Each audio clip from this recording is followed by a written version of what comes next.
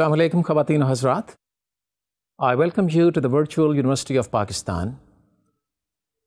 We are into lecture number 12 of Brand Management, MKT624. I started talking about the brand management process as a phased approach a couple of lectures ago. The first step that I talked about was about the building a brand vision. And after that, I started talking about the next step, which is about building the brand picture. There are different steps as part of the whole process or as part of this approach. The first step, referring to the vision, is just one step, meaning just about the vision itself.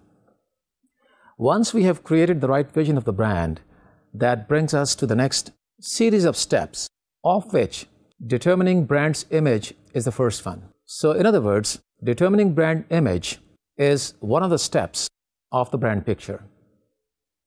In order to have a very clear understanding of where we started discussing the concepts and where we are today and where we want to reach in the next couple of lectures, let us take a look at the graphic illustration that I have prepared for you. Taking a look at this screen, we see that developing a brand vision is the first step, and that also forms the first phase. The whole process consists of 4 or 5 phases, which I will keep on explaining in a step by step. And each phase has a few steps, barring the first one, which has only one step. And this is the way the author of the book, Brand Asset Management, expresses the whole concept all along the book.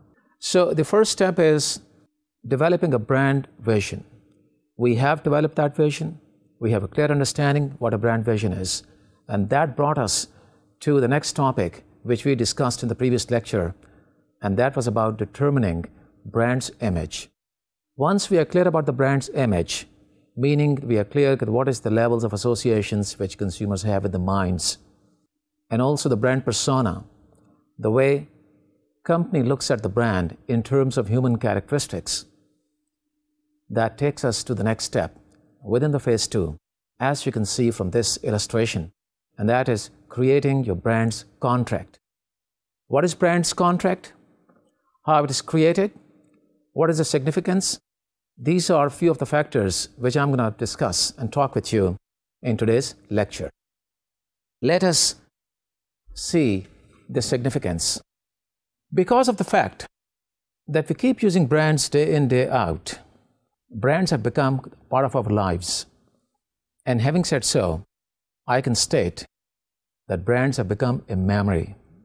The reason I say that, we start our day with brands: bread, margarine, butter, jam, biscuits, tea, the clothing we have on, the watch that we have on, the bikes that we drive, the bikes that we ride, and the cars that we drive. We're dealing with brands day in, day out. And it is because of that that I say that the brands have become a living memory. We just cannot lose sight of brands. And we also know that brand memory is a series of brand experiences developed over time. And we also know that the image of a brand grows out of cumulative memory, which basically is formed by a brand's associations and persona. I think we are quite very clear. If we succeed in developing the right associations, and if we define the brand's persona right, there's no way that we cannot generate the right image from consumers' perspective. We are clear that this part of brand development is very externally driven, meaning it has to be a reflection of the consumers.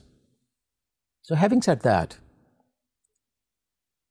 toward the brand contract, one thing that we have to make sure is that we maintain that image. And when I say we have to maintain that image, it does not really mean that we stay static, that we stay put. No. What I mean is that we have to change the image also in relation to the changing needs in the marketplace. I keep talking about the fact that the marketplace is a dynamic place. And with the passage of time, needs change, expectations change, preferences, likes and dislikes, biases, they all change. And brands have to improve themselves. They have to create their new and renewed standards, which are basically enhanced standards. And having done so, the brands have to respond to the changing needs. And that is why it is said that brands have to change with the passage of time and yet meaning the same. And when I say the meaning the same, what I mean is that people still expect the same kinds of benefits and the same level of expectations, or maybe a higher level of expectations, but the characteristics that are there in their minds as different levels of associations, they expect those to be fulfilled and they expect those to be maintained by the company or by the marketing people all the time. So anything and everything which has gone by goes into the past, and anything that we are doing right now in order to respond to the changes that are taking place is the present, and anything that we are planning to bring about further improvements in order to be prepared to respond to the anticipated changes that deals with the future. The past is memory. In order to understand how we keep the image, which I was talking about, how we keep the image contemporary and up to date in relation to the changing needs, and yet keeping the brand's meaning the same, we have to understand the memory part. Because until we understand the whole thing in its past perspective, we cannot really respond to the changes that are taking place in the market. So, in other words, keeping the brands contemporary or keeping them belong to the present means that we have to understand memory part as one part and the future part as a program, which in turn means that there is a program which deals with the present and the future by taking into account the past, and past is all memories. To further elaborate the concept, I can say the memories deal with the past and future is managed through a well-guided program that deals with the present and sets the ground for future evolution. Brand managers, therefore, must define the ground where the brand belongs and carve out the territory from where it will grow in the future. What does that mean? Let me explain that with the help of another concept that I talked about earlier. Remember, brand strategies are all about segmentation and differentiation. So in other words, brands are born out of the strategies of differentiation and segmentation. If you as brand managers can identify the need right, chances are you have identified the segment right. And if you are in the right segment, and if you also are in a position to define in very good consumer terms the point of difference or the differentiation, you are all set and on your way to defining the brand contract. In other words, the underlying program indicates the purpose and meaning of both former and future products. And it goes without saying that whatever we have discussed in relation to associations, in relation to segmentation, in relation to differentiation, having had a very clear understanding of all that, there's no way that we cannot come up with the right program.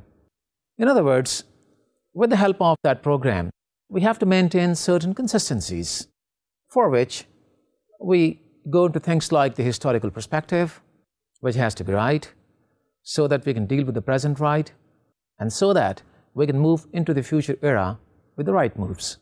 The moves, in other words, have got to be free of any distortions of brand character.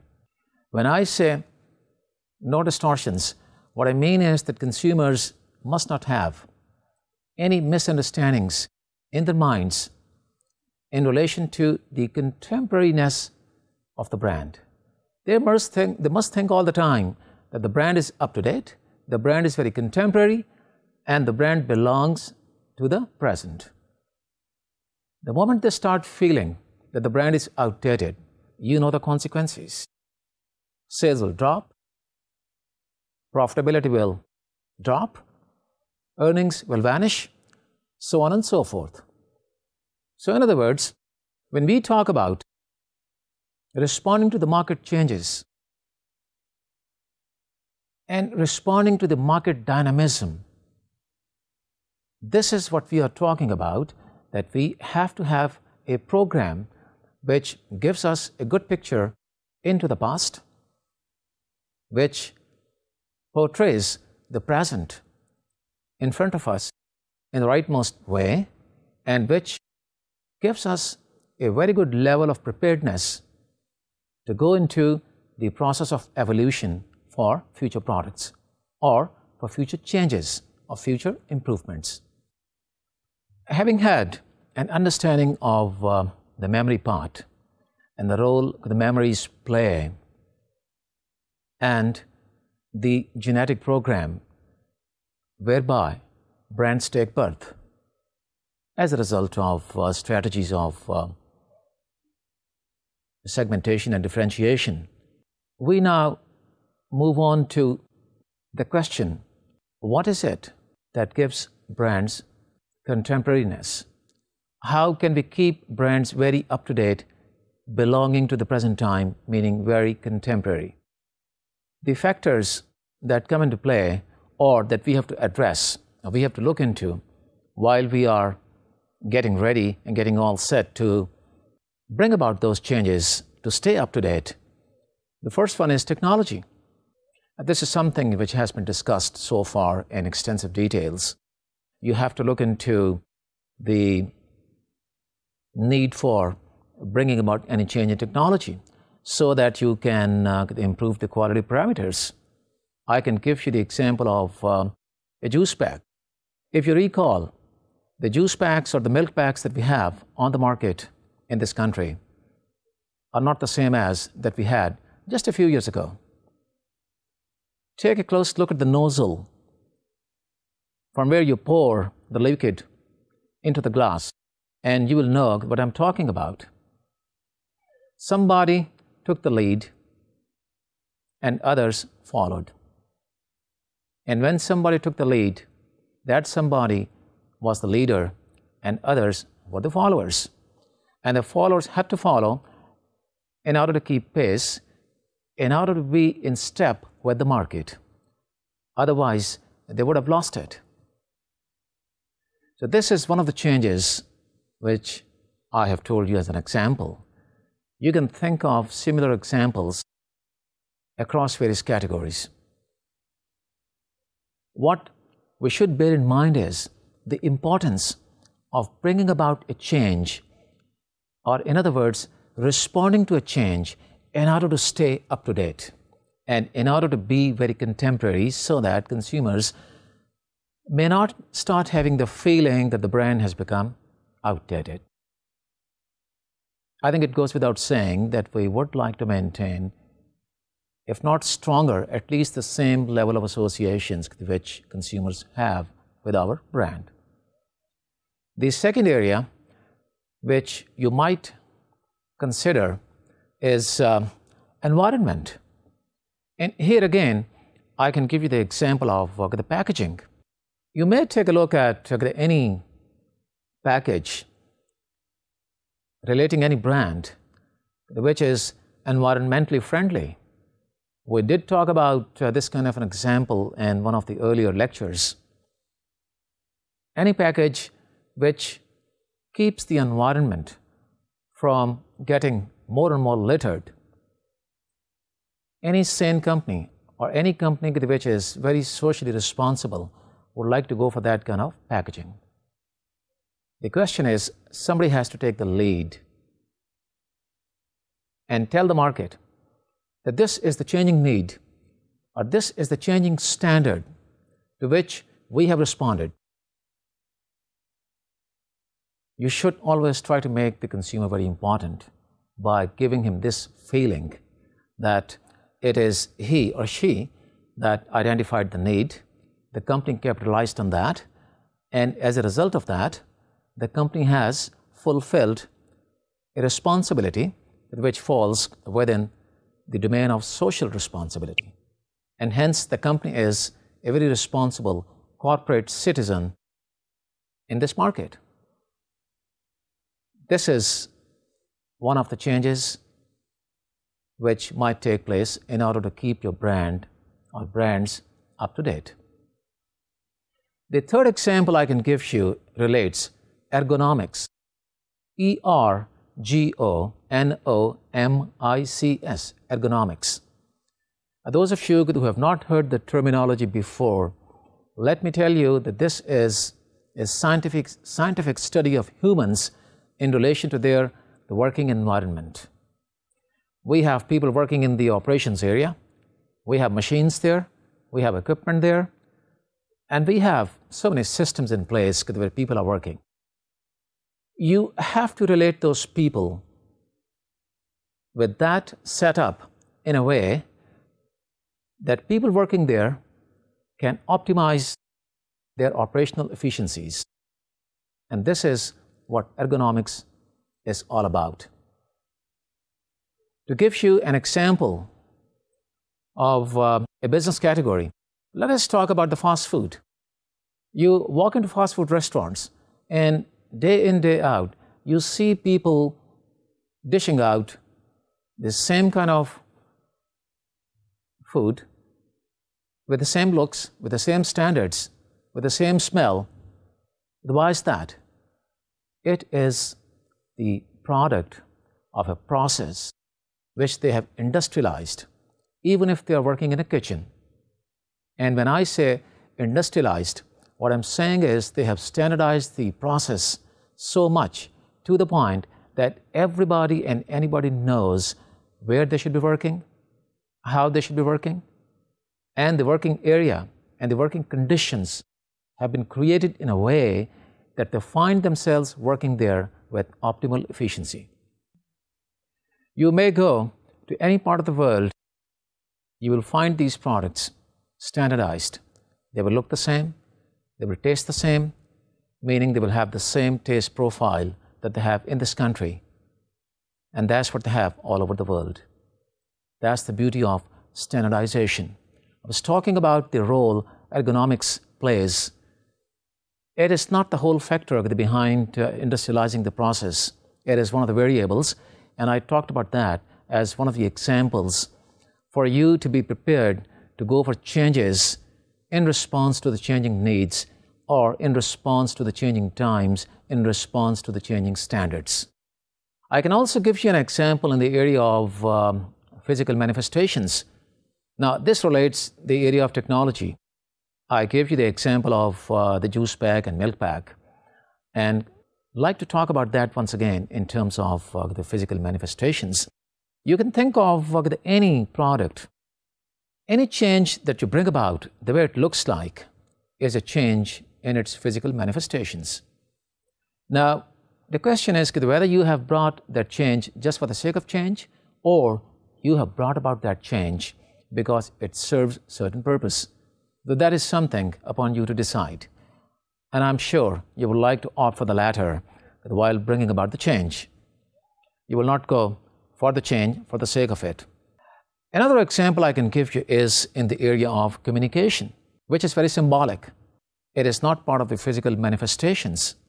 You have to stay very up to date, or in other words, the communication the brand carries out has got to be very up to date in relation to the present time, in relation to the present vernacular. What I'm saying is, the language that we speak, the slangs that we use, the gestures that we have, brand communication must respond to that. And I will give you a classic example of our market. Look around yourself. Look at the big hoardings or billboards big companies have all over the place, and read the slogans. They are in Urdu, but they are written in Roman alphabet. I mean, they're written in English. This is a changing trend, and this amounts to staying up to date and in line with the present times. I think it's a beautiful example of a brand staying very contemporary by using communication which is responding to the present time. So to sum up, we can say that a brand must always belong to its present time. It's a simple statement, period. And it must also be able to respond to changes in consumer behavior caused by one or a combination of the factors that I have just talked about. Staying contemporary means bringing about innovations in response to consumers' likes and expectations. And this amounts to engaging into a contract. So in simple words, a contract is that you've got to fulfill the expectations, the needs, and all the changes that are taking place in relation to those with the help of your brand. That's the brand contract. I will define it further in a few moments, but I think our understanding for the time being is clear that we have talked about brand memories, of brands being a living memory. We talked about brands being a genetic program and brands coming into being with the help of a genetic program. And program is a function of different marketing strategies, of which segmentation and differentiation are the prime strategies, because it is there that a brand takes birth. And then I talked about the need of looking into the past so that we can make the right moves for the present and be prepared for the future. So that is what a brand contract is.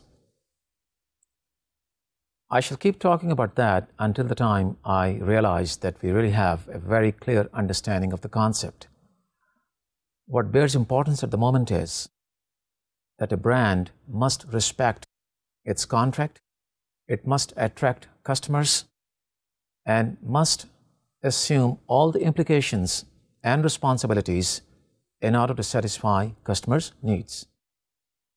How does it fulfill the responsibilities and see to it that implications are taken care of is with the help of certain promises which the brand makes. What are those promises? We shall look into those, but a few more words on the brand contract. Let me also tell you that it is through consistency and persistence over time that brands create loyal customers. If a brand has loyal customers and it keeps the promises, what will happen? It will deliver the promises and the customers will keep coming back. They will buy the brand. So it is a two-way traffic.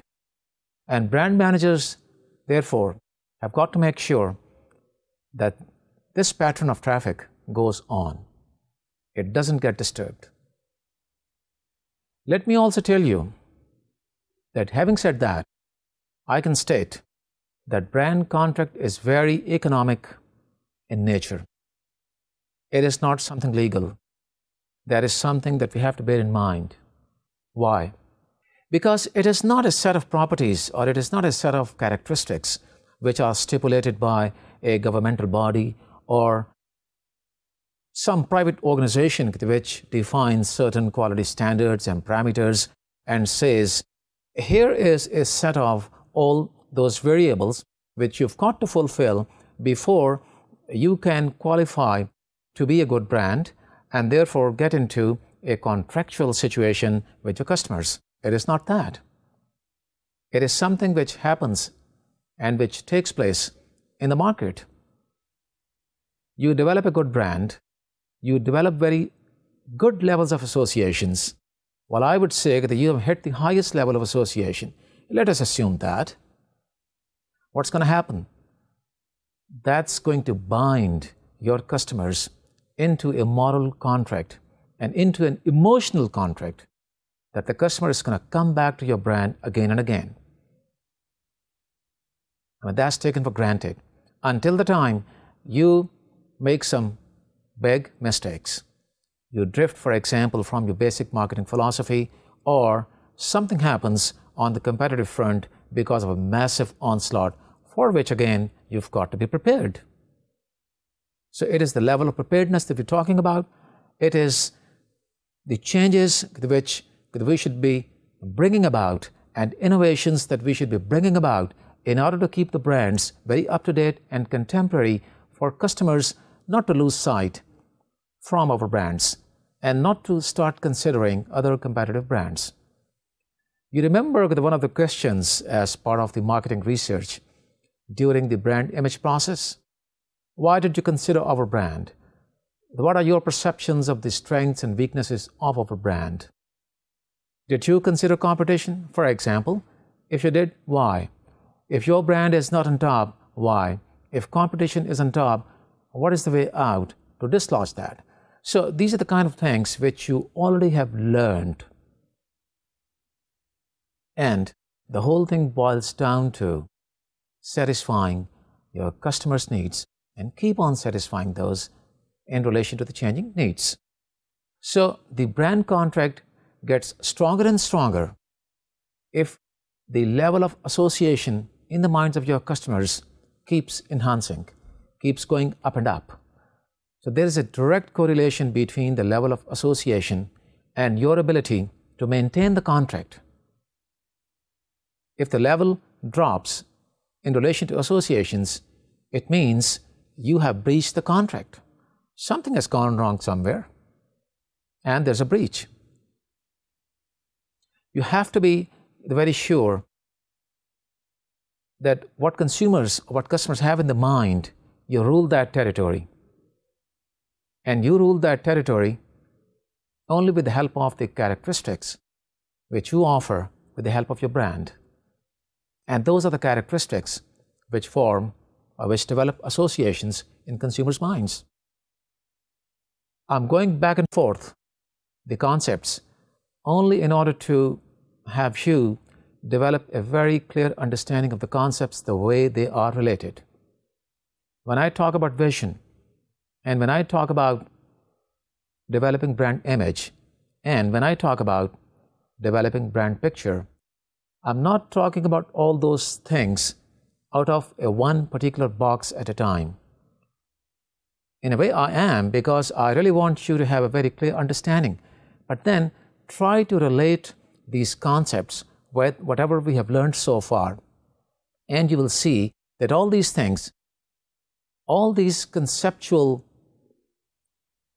points converge on one thing, and that is to be able to create the point of reference which is going to make your product different from rest of competition and make it sell in the market.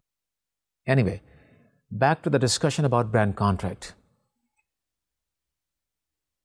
The territory that you rule in the minds of the customers must be maintained and must be kept all the time.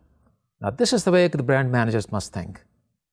But the reality on ground could be very different. Maybe you cannot rule that all the time because you have threats, you have challenges from competition. What do you do that? To make sure that brand contract remains in place, you have to fulfill certain requirements. Let us take a look at those requirements. Before we fulfill those requirements, we must not lose sight of one fact, that any company and any brand, however strong they may be, they're not immune from attacks, or they're not immune from constraints and limitations. Any brand has limitations and constraints somewhere. So you've got to be very sensitive to those limitations and those constraints while you are in the process of creating your brand contract. Can you answer my question if I ask you the why? Well, before you do that, let me give the answer to you. Because I wouldn't like you to start talking about a promise which you cannot deliver because you have certain limitations and constraints. And given those limitations and constraints, you must not talk about anything that cannot be delivered. Because once you try to deliver that, you are making a deliberate attempt to breach the contract. The contract must not be broken. So that's about limitations and constraints in relation to creating your brand contract. Another factor that you must not lose sight of before start fulfilling the requirements of the brand contract is the understanding of branding as a concept on the whole. Having said that, I will say here that branding requires internal as well as external marketing. Now, this is one of the factors, important factors that we keep talking from time to time, because there are so many different areas within marketing that will invite our attention to the importance of internal as well as external marketing. Just in order to stay contemporary and up to date, we create ever-increasing standards day by day. Well, when I say day by day, I'm talking proverbially. It doesn't mean that every day you have a new standard.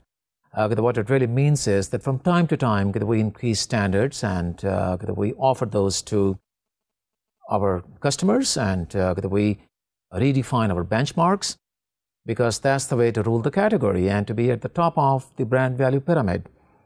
Okay, having said so, we can do that only if we really can mobilize the internal resources of the company toward that.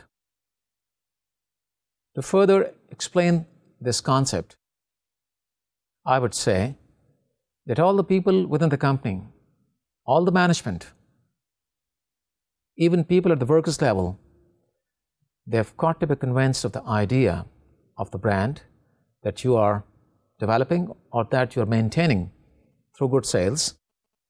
They must lend you total support, because it is the sum total of all the resources which must converge at one point, and that point is the development of your brand and the development of the point of difference.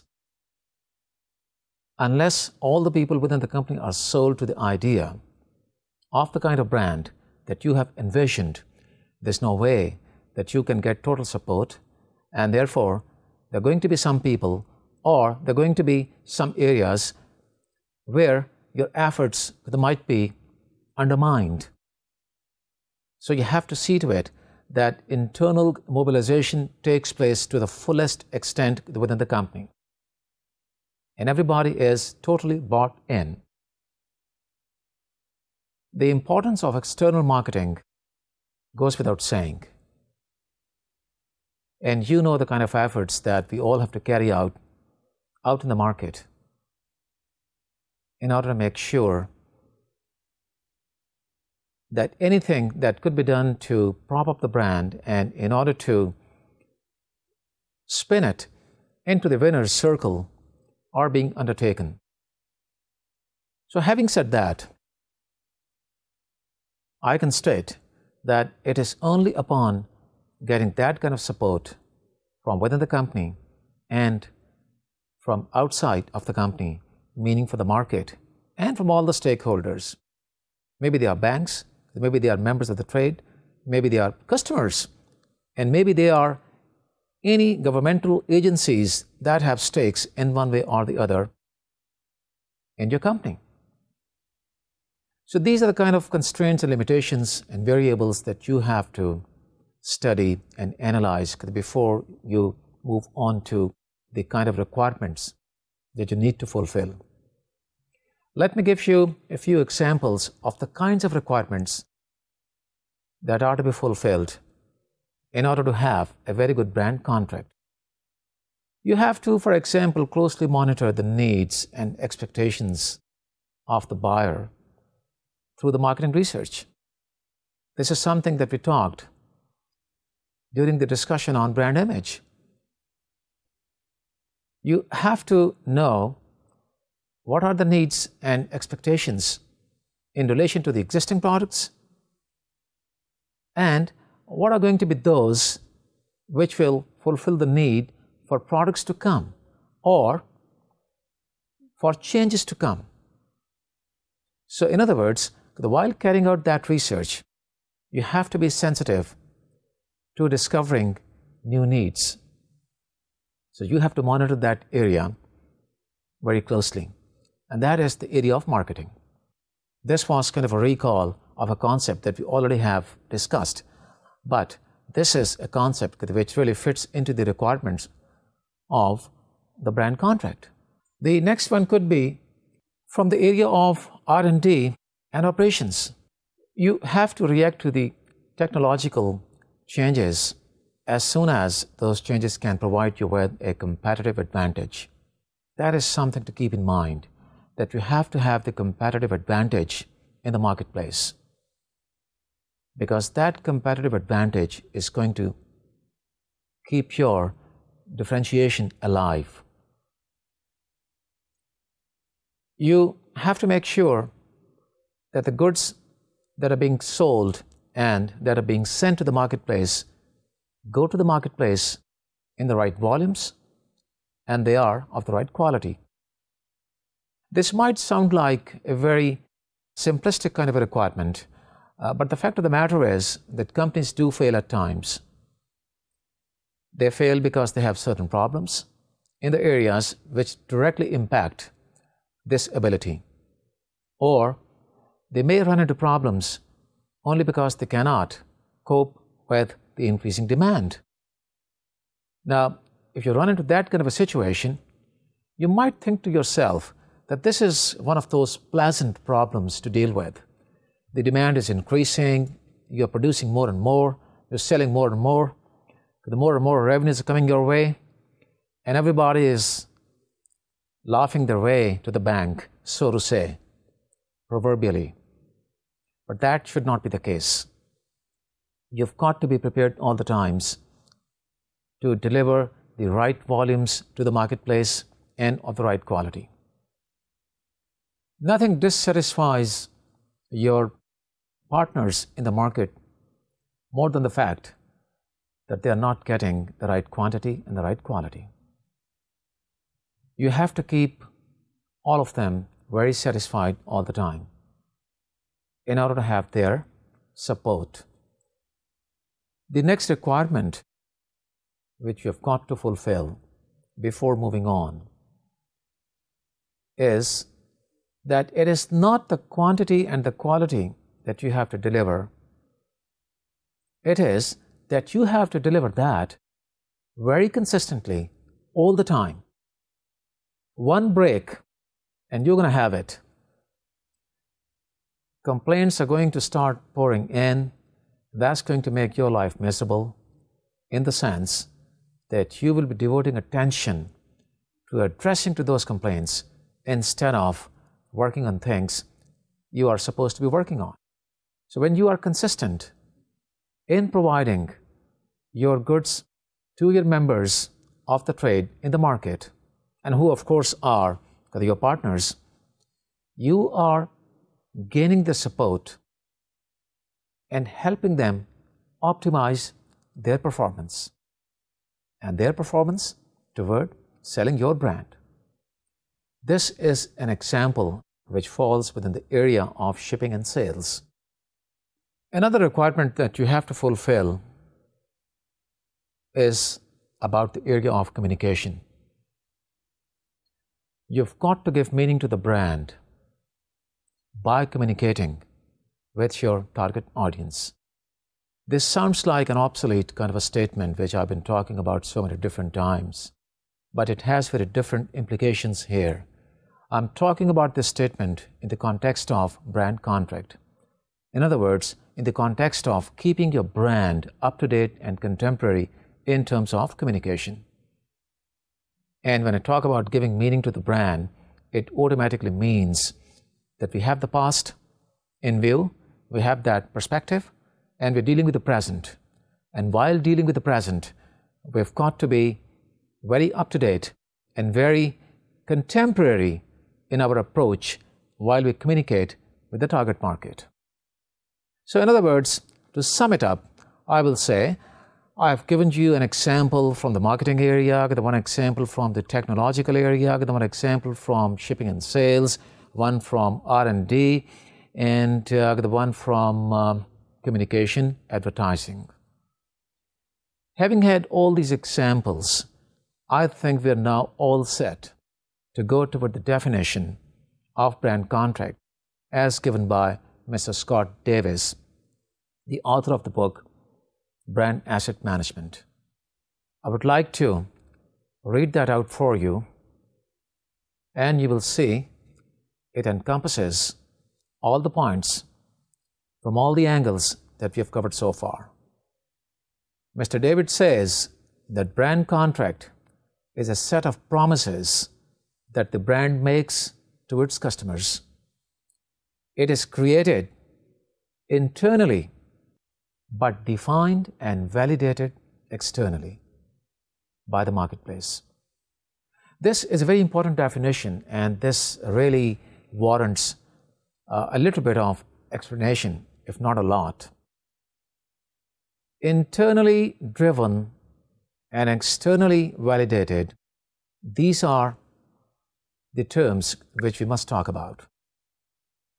It is created internally means that it is the job of the brand manager and then the marketing department and then of course the whole company to first create and then validate that concept or that contract within the company. And you're going to do that in the light of your strategies that you have for the brand, for your benefit. Of course, the strategies of differentiation, of segmentation, of pricing and advertising and this and that, all those come into play while you are preparing your brand contract.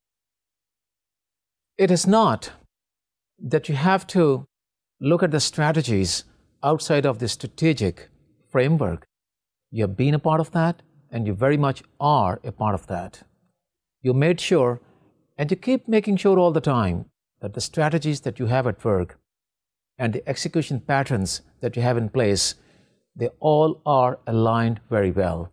They're very closely related. They have such relationships and such connection points, or contact points rather, that there is nothing which is taking place in a vacuum. And that is what is meant by brand contract effort being internally driven.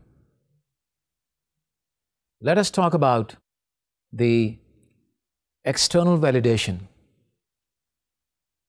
It goes without saying that whatever internal mobilization that you are carrying about within the company, by convincing your peers and colleagues and whatever resources they're committed to, and whatever is happening in order to get to or in order to converge to that single point from where you go ahead, start promoting the brand and initiating all the action.